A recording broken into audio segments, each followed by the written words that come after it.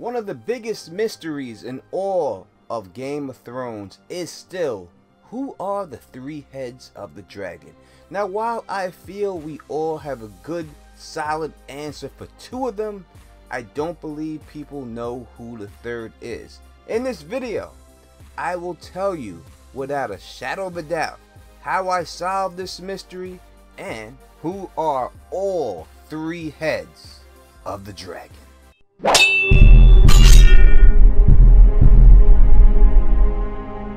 What's the deal, my people? You know this is Don Flan, and I'm back at you another one, and this one is, who are the three heads of the dragon? As I said in my opening, not only will I tell you who are all three heads of the dragon, and I will provide you with 100% proof that this will be the case in the Winds of Winter book when you see it all, and that these will be the three people who are the three heads of the dragon. Not only will I do that, but I will also tell you the role that each one of these individuals will play when it comes to defeating the White Walkers. So let's get right into this, but before I do, if you can, please subscribe, thumbs up this video, and leave a comment, because interaction is key, people.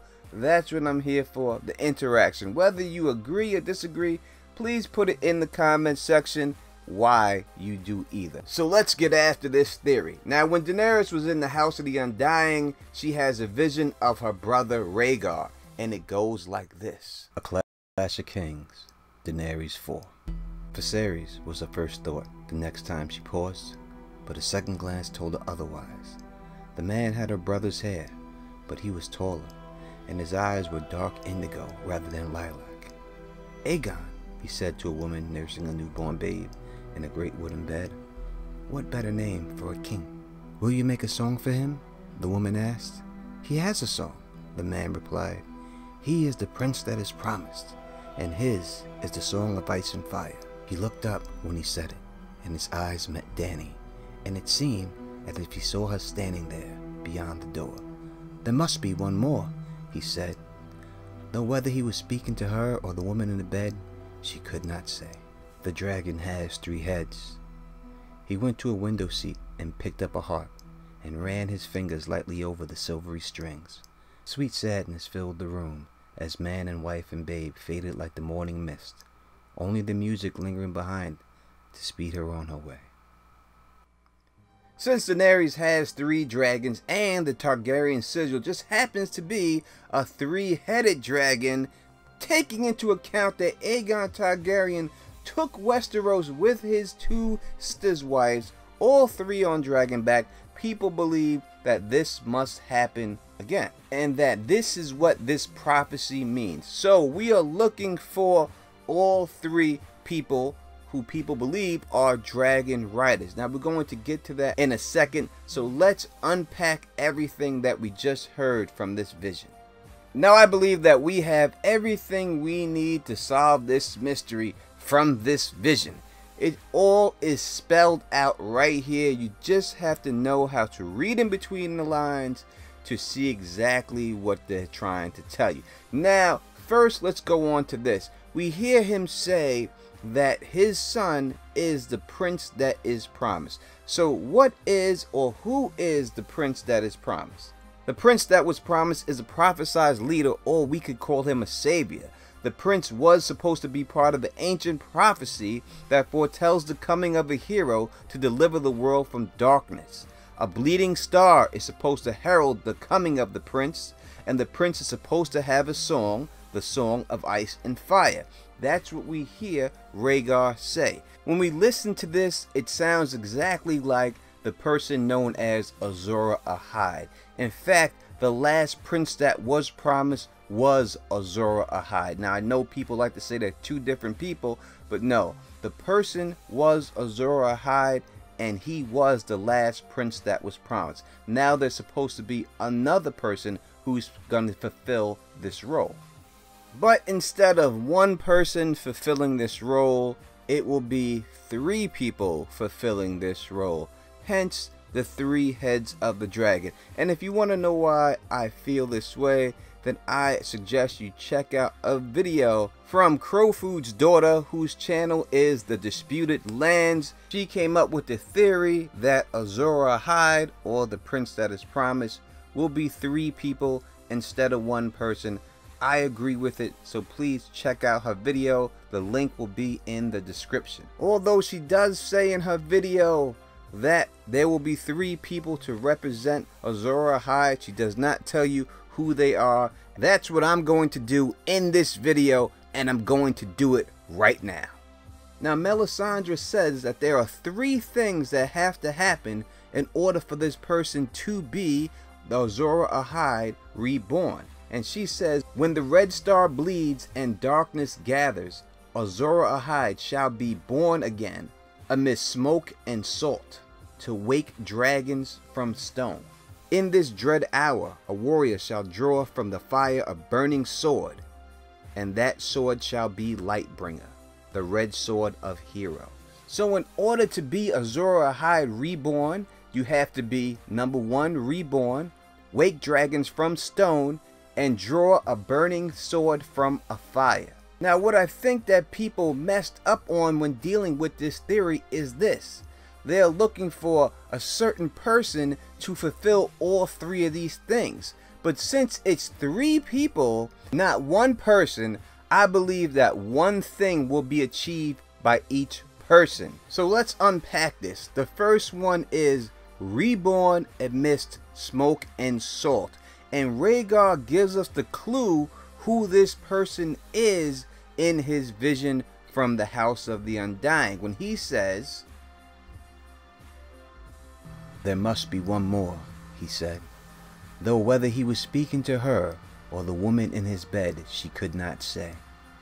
The dragon has 3 heads. So what Rhaegar is trying to point out to Dany in this vision while he says this statement is that there is a secret Targaryen. The dragon has 3 heads, and that secret Targaryen, as we all know, is Jon Snow. Is my mother alive? Does she know about me, where I am, where I'm going? Does she care? The next time we see each other, we'll talk about your mother. I promise. And we know that Jon Snow fits the first prophecy, reborn amidst smoke and salt, because we've seen him get stabbed and come back to life. So that brings us to the second prophecy. We'll wake dragons out of stone. Now we know who has done this, and we see Rhaegar talking to this person in the vision. He looked up when he said it, and his eyes met Dany's, and it seemed as if he saw her standing there beyond the door. There is only one person who has awakened dragons from stone, and that is Daenerys Targaryen.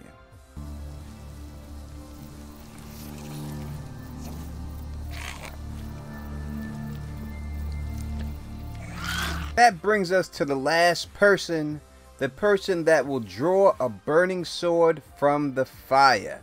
And I think Rhaegar gives that away in his vision to Dany also.